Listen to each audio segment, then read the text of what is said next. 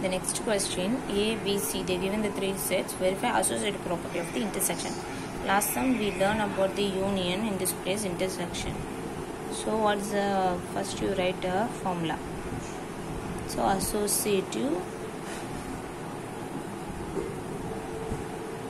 property. What's the associative property for intersection? A intersection B intersection C equal to A intersection B intersection C. Are you clear? LHS, this is RHS. The same, the place is a union, in this place intersection.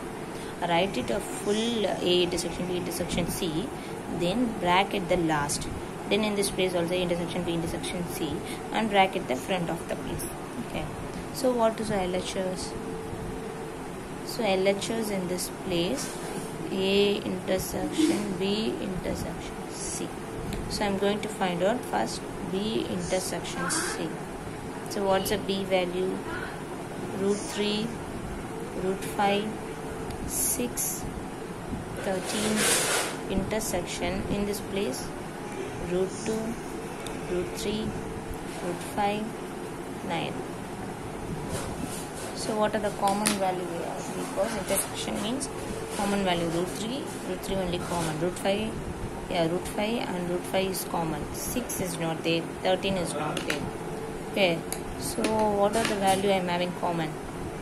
Root 3, root 5. This value alone. Don't write the set values.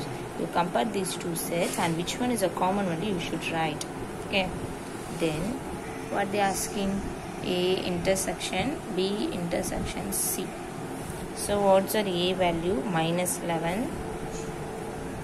So A value is a minus 11, root 2, root 5, 7. What's the B intersection C? Root 3, comma, root 5. Right. So I'm going to intersect. So A value is this value and B intersection C. And now only we find out, right? Root 3, root 5. So I can write like this. So what is the common value in this place? So I am having a root 5 alone my common because intersection, right? So root 5 alone I am having a common. So this is my LHS first equation. Next RHS. RHS we already know. A intersection B intersection C. I already told, right? Write like this. Then put the bracket front. Okay.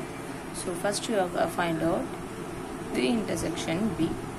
What's the A value? A value is a minus 11, root 2, root 5, then 7. What is the B value?